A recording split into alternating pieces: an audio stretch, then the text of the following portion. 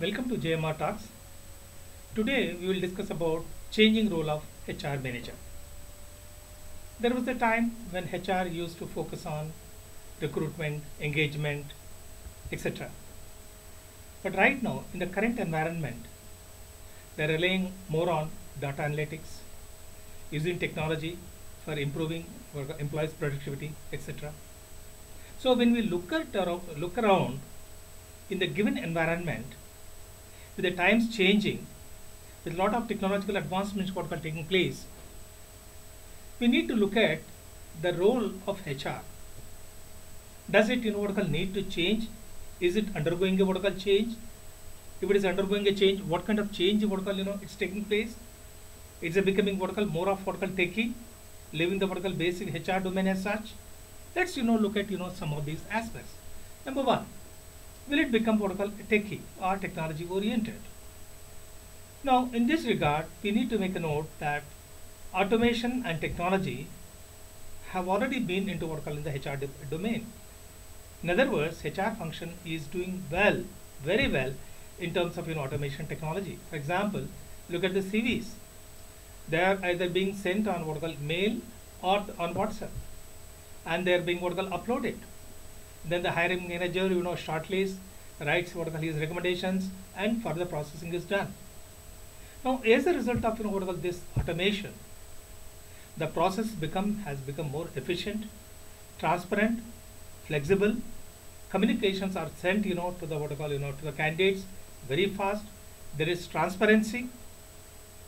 The second one is HR is no longer a mere support function.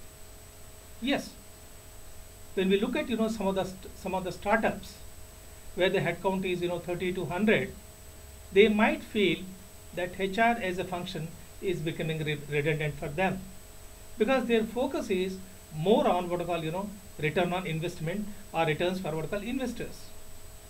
But for big companies, the HR function has become far more relevant.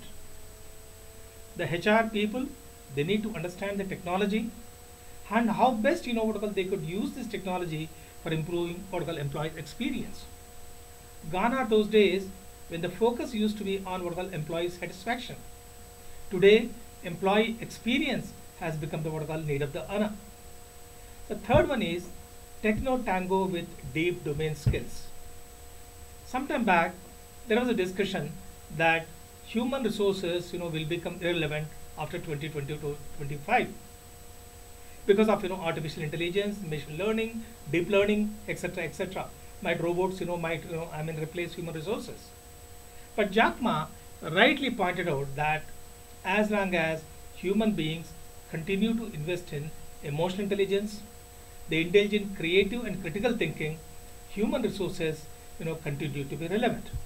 Now extending the similar analogy, that fine, use of technology definitely helps to understand people better, to communicate with them better, to improvise the process and all that. But understanding people and process both are very important. Merely having technical knowledge does only half of the job. What about understanding the human dynamics? When we look at human being, it is a complex machine. He has his own emotions, he has his own feelings, he has his own aspirations. So understanding their dynamics, getting key insights about the people, the human behavior, without which it's very difficult to manage them. For instance, look at the post-COVID era or during the COVID era. Before COVID, the focus was mostly on annual health checkups, or rather the focus was on wellness, meaning the health of the employees. But today, thanks to the COVID, the focus got shifted from wellness to well-being. We are talking about psychological safety. So mere possession of technical skills will not do. The HR skills also required ability to understand the people, get key insights, and accordingly inspire them to perspire. The next one is changing profile. When we look around, we find that world is changing. A lot of technological development is taking place. That's the reason we keep saying obsolete technology is dangerous, but obsolete human resources is disastrous. So the role of CHR also is getting what we call evolved, with the change of time. These people need to understand the mindset of the people, the needs of the people, what motivates them. For instance, what motivates a research scientist may not motivate what I call a data analyst, may not what I call motivate a sales leader. So merely understanding skills and capabilities may not do. We need to understand the what I call people. So what kind of people we are looking when we talk of HR? They must be very good in terms of what we call analytics, using technology, different technical tools. They must be in a position to what we call assess the psyche of the people, because today the great resignation has become what we call a major challenge. People are looking for what we call green pastures.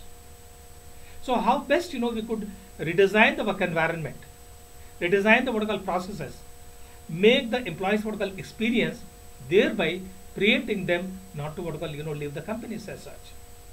Next, transactional versus transformational. We need to understand the difference between these two when we talk about HR role. So for instance, sourcing the what we call candidates, communicate with them, reboarding communication, interviews, etc., etc. That's one thing where technology definitely what I call comes to your help or very handy.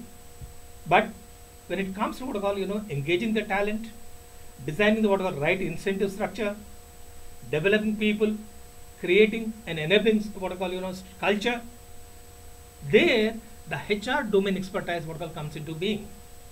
So you need people with what I call technical skills, but you also need people with what I call HR domain expertise, people with empathy, people with what I call compassion. Gone are those days when empathy used to what I call rule the roost. Today you not only need to sympathize with the people, but you must be in a position to what I call resolve their issues. So that's the reason compassion has become the order of the day.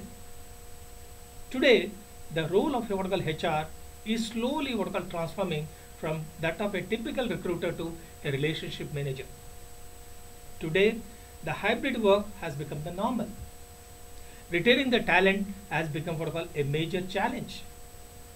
So are we able to what I call strike rapport with the people, understanding their feelings, creating what I call acceptable behaviors and communicating to them, and moving from wellness to what I call well-being, creating an environment where people feel psychological safety, nurturing the relationships. Now when we talk about say recruitment, at the lower level, mostly it continues to be a transactional. But when we look at what I call the mid or the senior level, building relationship has become very important. Like identifying the what I call potential candidate, establishing rapport, contact with them, recruiting them what I call in time, and then handing over what I call offer letter, and ensuring what I call they join the company in time. That means ensuring a right man at the right time at the right place has become very important, for which relationship management is what I call of paramount importance. In fact, if I am permitted to say, I'll say the management as such revolves around what I call relationships. So are we nurturing the relationship with our people? But here we are not dealing with the people in isolation. Here we are dealing with the people in the light of what I call other stakeholders also. That is one thing what I call we HR folks need to what I call keep in mind. So in conclusion, we can say that gone are those days when the HR people merely used to what I call concentrate on recruitment, engagement, etc. But today you have to manage the people with other stakeholders. You need to be very tech savvy. You need to be possess that analytical capability to understand what are people's intentions, aspirations, their desires, etc., and be compassionate in resolving what I call their issues. In other words, HR is growing in stature. It's no more a mere support function. During the COVID, we have seen the key role played by HR in enabling the organizations to be what I call successful. As Dave Ulrich rightly says, today the role of HR is to enable the organization to succeed at the marketplace. Earlier, we spoke about inside-out approach, laying the focus on what we call managing our employees or training the employees. But today, people like Dave Ulrich, we are talking about outside in, trying to what we call understand, the customer requirements and accordingly what we call, aligning our people so effort towards that. So maybe the time has come for us to synchronize this inside out and outside in approach, be compassionate, be techie, always curious and anxious to what we call understand the people, understand the business, and aligning our what we call HR policies and programs for serving the what we call business. When HR makes a sincere effort to enable the organization to succeed at the marketplace, everyone in the organization will be very happy and the society also gets enriched. Thank you.